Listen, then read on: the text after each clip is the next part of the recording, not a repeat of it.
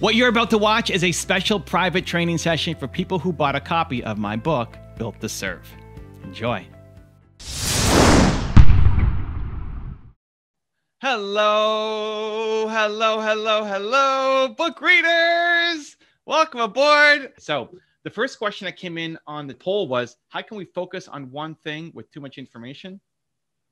So at the beginning of anything, it always can feel overwhelming, right? If you're thinking about, I want to start on YouTube, I want to start on social media, I want to start writing my book, I want to start like whatever new project you want to start, it always feels overwhelming. It always feels like it's too big. It always feels like you don't have enough information. You can't wrap your head around what's going on. And so what I like to do is just trying to figure out, where are the boundaries? Like, what is it that I actually need to learn? And at the beginning, I get super frustrated of any project, just trying to figure out where are the gates. Because I love optimizing, I love efficiency, I love making things as tight as possible. But at the beginning, creativity is messy and you can't prematurely optimize something. We try to optimize too soon when you don't know the boundaries, you end up not being able to make any progress. So at the beginning of any project, I will take some time, sit in my frustration, and just basically try to figure out where the gates are around it. So what's the most recent one? I think figuring out AdWords and advertising has been one of those things for me in figuring out, okay, what ads do I run? How do I put them up? What are the placements? What's the conversions? The demographics, all of the things that seem overwhelming at the beginning. And it's frustrating to know which ads to serve to which audiences, and just testing until I kind of get a sense of, okay, this is where the gates are, and then make it efficient and squish it down and optimize it. So at the beginning, for me, it's just research, right? Research, playing, testing, don't get so overwhelmed by the big picture that you don't take any action, right? Like, what's the smallest possible thing you can just do to start gaining momentum? And then that first step seems impossible, but when you go back, it's like, oh, I did that first step. That's pretty cool. Now it's Evan's holding up the 2%. I got mine too. Make the 2% happen. Anyway, so I hope that makes sense, right? It's taking that big idea that seems overwhelming, that seems impossible, and then finding one step that you can do today. Because as long as you have it as some big dream in your head that is impossible, then you never take any action on it. And then, it's a year later and you still haven't done the thing yet because it still seems too impossible. And I see it all the time with entrepreneurs who are getting started. People ask me, how do I get started on YouTube? How do I get started as an author? How do I get started as a speaker? And you think you've got to have this perfect plan and the perfect gear and all of this perfect stuff. And then it's a year later and you still haven't done the thing. Immediate action, momentum. I see Zane's big smiling. Zane joined me on my 3 days a week now. I stream League of Legends and answer business questions. And Zane joined in and he said, yeah, I'm going to start making YouTube videos. And I forget what his original timeline was. It's like next month or in 2 months or something. I said, dude, Zane, come on, tonight, make a video. Let's go. Get your video up. And then he did. And he got his first video up. And then the second video. And then another video. Like, he's got his phone out. He's going to make another video right now. Like, that's the process. And it's not going to be perfect being off your phone. And it's not going to be the lighting that you want or the gear that you want or the background that you want. And your thoughts may not come out as clearly as you want. That's the beginning. Like, the beginning is supposed to be messy. So don't stress out about having all the information at the beginning. Just create. Like, in that momentum, you will start getting some results and additional momentum to keep on building, right? And I think a lot of you know my story about losing that $40 million deal when I was 22 years old, of just trying to be too perfect and have it all planned out, and, going to market and then seeing, oh, my perfect plan was not what people wanted anyway, right? Like, your perfect version of a YouTube video is not going to be perfect anyway. Once you start creating, it's going to change. It's going to take a million different turns. So the best way to do it is to do it. So to take action against that big idea. So it doesn't just stay an idea for you forever. Okay, next question. Nicolette said, what is your advice on where to start with content creation if you haven't started at all? So the easiest place to start is actually Instagram stories. Like, easiest place to start is Instagram stories. It's on Instagram. They're 15 seconds max. It's meant to be informal. It's meant to be non-edited. It's meant to be kind of behind the scenes. And so if you're trying to develop that practice of being a speaker, of creating content, I recommend starting like ground zero. You start with Instagram stories and try to find 3 to 10 moments during the day that you can share. Where's my book? Built to Serve, right? You have this book. If you're in this group, right? You've got it. Hopefully you've read it. It's not just some fancy ornament sitting there on your desk. Zan's got 2 copies. Victor's got his copy. I love it. Evans, I know, has got an entire shelf full of books somewhere there at the top. So it's about starting to share the way that you think to serve other people. You're weird. You're different. I like to say you're a weird duck. You think differently. Your job is to teach me to think like you think. So some of the things that may seem super obvious to you for other people is not so obvious, right? If I look at even your rooms, for those of you who can see, your rooms, like why does Zan have Captain America shield on his wall? Why does Evan have Napoleon Hill on his wall and Andrew Carnegie? Doug's trying to hold up Built to Serve, but it's being blocked out by the by the Florida coast. Why does Jeff have Steve Jobs up on his wall, right? Michael's showing Believe up on his wall, right? Like, why do you have these in your rooms, in your offices? It means something to you. And that may be like, maybe Zan's been a Captain America fan since he was 8 years old. I don't know. Like maybe that's just so natural, normal for him. But for other people, it's kind of weird to have a Captain America shield on your door, right? Like most people don't have that. So explain why it's there, right? Explain why you picked up this book. Most people wouldn't know that that's Napoleon Hill up on Evan's wall, right? So explain why he's there. Explain what that message means. And finding these micro moments throughout the day from your routines, your habits, what you're eating for lunch, what happened when a client emailed you, like the way you respond to things is different. And so that's your job. It's not about how fancy the video footage is. It's your job to teach me to think the way that you think.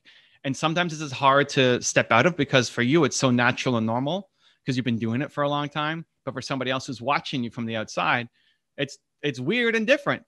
And that's the whole point. And so Instagram stories, I think, is the easiest way to start just to get you into that practice of creating content. Again, 3 to 10 different stories a day. It takes 15 seconds max. So, at the minimum, I'm asking for 45 seconds a day, right? This is not a groundbreaking amount of time to create content, right? 45 seconds, 3 15-second stories a day. When you're ready to jump in and make it much bigger, I would look at YouTube as my primary home, and then I would split up the content to go to the different platforms. So when you can get to making 1 YouTube video per week, I want a 10-minute YouTube video every week. And it could just be taking me deeper, right? Zan has a 10-minute story about the Captain America shield. Evan has a 10-minute story about what he's learned from Napoleon Hill. Jeff has a 10-minute story about what that bullseye thing is behind him, right? Michael has a 10-minute story about what believe means to him, right? It's just taking me deeper into it. But the Instagram content stories is the first way to just start practicing getting it out of your head, out of your mouth, and into the internet, right? Into the world. Once you can get to 10-minute video a week, that's where I want you to be on YouTube, because that content will live forever. And then you split up the content to go to all the different social media platforms. So until you're ready to do that, Instagram stories. Once you're ready to do that, then you can still do the Instagram stories, right? It's just add-on. It's additive. Again, the Instagram stories are 45 seconds a day. Everybody here has 45 seconds today to record 3 Instagram stories to tell me about something that's happening in your life. And it's not, this was really hard for me at the beginning of making content. It's not about telling me what you ate for lunch and just kind of vlogging. It's trying to find a message in everything. So if you're showing me your lunch, tell me why you picked that thing. Like, why are you picking asparagus for lunch? Or why are you having that donut for lunch? Like, why are you picking that thing? Like, explain to me the thought process behind it, right? I'm having the donut because I'm celebrating my 50th birthday or something, right? Like, I'm getting the asparagus because I have, I want to live a keto lifestyle or whatever it is, right? Like, explain the thought process behind the decisions. I remember when I first got started on social, Twitter was blowing up, and I thought Twitter was stupid. Like, this looks so stupid. People are just sharing pictures of their lunch and cats, and I have no interest in just sharing. I'm a pretty private person, believe it or not. Like I have no need for you to know what's happening in my life. I have no need to share it. But when I realized, oh, this is actually thought leadership content, that the reason behind making this book or the reason behind having these pictures on my wall, it's not about me showing off. It's about me trying to help other people think the way I think so that they can improve their lives as well. So everything you've got around you is a story that hopefully has helped you improve your life some way. Now bring that back into the audience so that they can learn from you. Like, why are you here? Why did you pick up Built to Serve? What was the biggest lesson that you got from it? All of these could be individual stories that, again, teaches people to think like you think. So Stephen wrote, why is it important to tell your story? Okay, so in Built to Serve, we talk about this, right? People need to connect to you. If they don't feel like you know what they've gone through, they won't listen to you. So, Evan has shared a lot about his story with alcohol addiction. And, you would look at Evan like right now and you would say, oh, this guy looks like he's polished and clean and knows what he's doing and has his life in order. And you wouldn't necessarily think that he was addicted to alcohol. And I know Evan's okay with me kind of sharing bits of his story here on the stream. So if somebody came and was struggling with alcohol addiction and they came across Evan and he said, hey, here's what you have to do. These 3 things. They'd say, yeah, that's great, man. But you don't know what I've been through. You don't know what it's like. I mean, I'm addicted. You look at you, you've got your life together. It's all sorted out. Meanwhile, Evan knows exactly what it's like to contemplate suicide, to be, massively addicted, to have a lot of self-hatred because of the addiction that caused. And so unless people know what you've been through, they won't listen to your advice. Like Evan has some of the best advice to help people overcome it. But unless they know his story about how he came through that, they won't listen to him because people will naturally think, well, you don't know what I'm going through. And so this is where you have to share your story, where you've came from, even the journey that you're still on, right? We're still growing. We're still learning. We're never done learning, growing, getting better and improving. But where did you struggle? Where did you come from? Because ultimately your purpose, like we talk about in Built to Serve, is to help other people who currently are who you used to be, right? There are many people who are Evan from 8 years ago. Evan Tinsman. We got 2 Evans in the group. I like using that as an example, right? But there's also many people who are Evan Carmichael from 8 years ago. And that's who you're talking to. And that's who you'll love helping the most. Evan Tinsman will love helping anybody, right? He's been an amazing human in the Movement Makers group and this group. Even when we first did our session in Pittsburgh, he was bringing value to all the other people in the room. He just wants to help, right? He wants to contribute, which is fantastic. But helping somebody who is currently struggling through alcohol addiction, is currently struggling with self-worth, is currently struggling with potential, suicide, he'll love helping those people more than holding the door for somebody at a grocery store or buying the Starbucks for the person behind him in line, because that's who he used to be.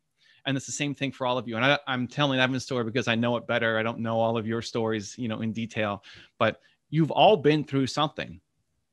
And those are the people who you're going to love helping out the most. It just feels so much better. It feels so fulfilling that you represent hope to them, that when they see you and what you've come through, it represents possibility for them because they don't see possibility. For a lot of you, where you are right now is impossible. For where Evan is right now, it's impossible. He shouldn't be here. He shouldn't be doing the stuff that he's doing right now. It's impossible. Evan from X number of years ago would look at this guy and say, there's no way you're going to be doing that. That's not possible. But he did it. Yeah. And so have you. And all of you are here right now. And the version of you 5-10 years ago would say that's not possible. And so that's your job, is to show other people who currently are you from 5 or 10 years ago that it's possible, that there is hope, that you can grow, that you can overcome, that you can climb out of this hole that you're in. But without sharing your story, to the question that Stephen asked, without sharing your story, nobody's going to listen to you. So you've got all this great information. You've got the knowledge, the tools, the desire to help, the willingness, all of it. And you can help, and you know that it can help. But nobody's going to listen to you because they feel like you don't know what you're talking about, because you haven't been through what I've been through, right? So that's why it's super important to share your story. And it's scary It's scary to share your story. It's scary to put it out there. It's scary for people to know um, what you've been through. You know, like using Evan again as an example, he's has a super successful practice in insurance, and it could be scary to let that out, to have clients, have customers, have partners, have people in the community know that you almost killed yourself when you were addicted to alcohol, right? Like now you're not normal anymore. Now you don't fit in maybe as much anymore. It could be scary for people to know what you've been through. Um, but if you are silent, it perpetuates the silence. It means everybody else who's struggling with it, they stay silent too, and they become afraid to share. And your willingness to share, to be brave, to be courageous, to put your story out there inspires other people to say, hey, I'm not alone. I'm not the only one going through this. And it's okay to share my story too. So I see that as all of you, your responsibility to be able to do that. So, okay, Esmeralda's here. How do I overcome the fear of being in front of the camera or sharing pictures of myself? Well, where's Esmeralda? Esmeralda, we could do it right now. It's called turning on your camera. Hey, we got lots of people. Hey, there she is, Esmeralda. Woo! It's one step. Look at all the high fives and fist bumps and flexes you're getting, right? I mean, that's the start. So I do a couple of things. One is I tell myself that being afraid is not a good enough reason. You don't want to teach yourself that I'm afraid and I don't do it. I'm afraid and I play small. I'm afraid to chase down my dream and then I don't go for it, because that becomes this negative cycle that we repeat. And I love that you're like in a grocery store, convenience store, somewhere there while still tuning in to the live. It's amazing. But being afraid is not a good enough reason. If you can catch it, like the reason I want to do this, but I'm afraid, that just mental break down that wall. Being afraid is no longer a good enough reason, because everything that you want out of life is on the other side of what you're afraid of. Every growth, every opportunity, every breakthrough, every client, like everything you want to do comes from doing things that you're afraid of. Otherwise, if you're never afraid, then what? Then you stay stuck doing what you're doing. You just stay inside your comfort zone. It's just your life photocopying every single day. Are you at your job? That's amazing. I think she's working there. That's awesome. Esmeralda joining in. I remember when I had one of the only jobs I had was doing data entry at this company, and they wouldn't let me listen to music. So it was back when we had a CD. What's a CD, man? It's like the Walkman, but for CDs, like a portable little CD player. So I used to have that on the floor. And then I ran a wire through my jeans, and I always wore a turtleneck. And I got an extra long extension cord for my headset, for my headphones. And I'd run the wire under my turtleneck and just pop out here to get one little sound bud to go into my ears so I can listen to some, mostly Andrea Bocelli at the time, while I was doing this super boring data entry work. So I love it. I love the hacks. Okay, so to that question, one is fear alone is not a good enough reason. The second part is you're trying to serve. You're trying to serve. You want to help. You're doing this, you're afraid to get in front of the camera, but why do you want to get in front of the camera? Take it from, it's not about you being seen. It's not about you being this big famous name. It's about you have a message that can help people. You're here trying to serve. And whenever I flip it to, it's about the audience, it's about the people who will see this, is that even if only 5 people see this video, maybe 2 out of those 5 people, this could actually be something life-changing for them. It's not about you, it's about them. That always gives me that extra little bit of confidence and push to go off and do the thing that I'm afraid to do. So I balance it between those 2 things, right? I'll tell myself, I'm Evan Cristilli Carmichael. I do difficult things, or I do scary things, or I do the things I'm afraid of. Plus, I'm here to serve and I'm here to help. And my message can hopefully touch somebody today. It may not, but it's your intention going in. Like the intention behind the action of being in front of the camera is not to screw people over. It's not just to make yourself famous. It's to try to help. It's to try to serve. And so I always take that mindset going in before, whenever I'm super nervous, or before I'm ever making any piece of content. It helps when you're even filming your own YouTube videos, because sometimes it's hard when you're at home in an office, maybe with Corona, you haven't seen any humans for the last little bit and interact with them. And you just, even here, I'm talking to a camera, and it's awesome to be able to see your faces up here on the screen, to remind yourself that, hey, this is a video that's not just me in my office by myself. you're making this video to try to touch somebody else's life. And when you take that as an intention, your video will be better.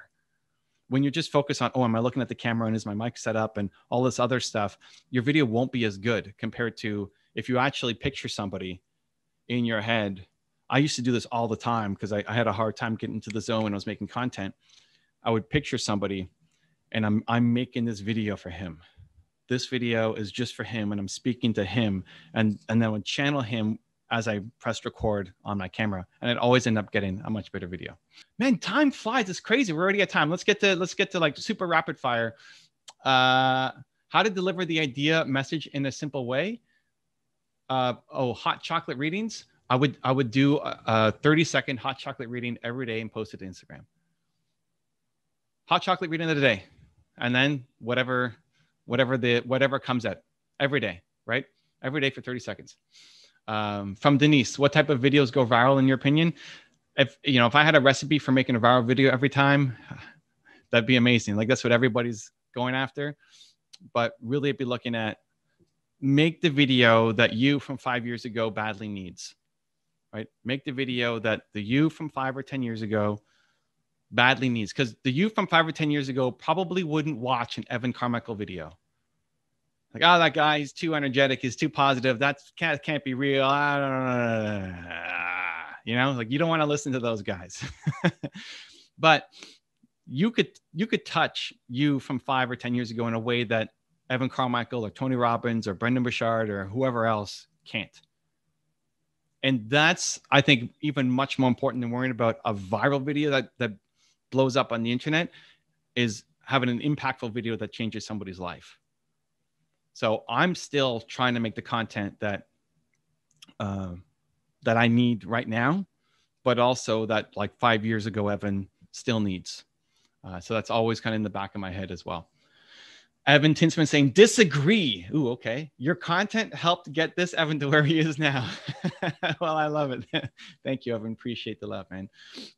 Love that 5 to 10 years ago idea. Brilliant. Yeah. Just imagine you from 5 or 10 years ago, or somebody who is like you and you're making content for that person. Because, again, Jeff from 5 or 10 years ago is thinking a different way. Doesn't have as much of a growth mindset, is not wanting to listen to a lot of the messages that are being put up there. He would look at what you're doing now and say, that's crazy. With books on the shelf and bullseye and all these goals and accomplish, like you wouldn't think that would be possible. And so you can reach Jeff from 5 or 10 years ago in a way that nobody else can. If you want to get a copy of Built to Serve and join us live for our next training with me to ask your questions, you can go get the book right there next to me, right there. I'll see you there. I'll see you to get the book. It's a good one. Much love.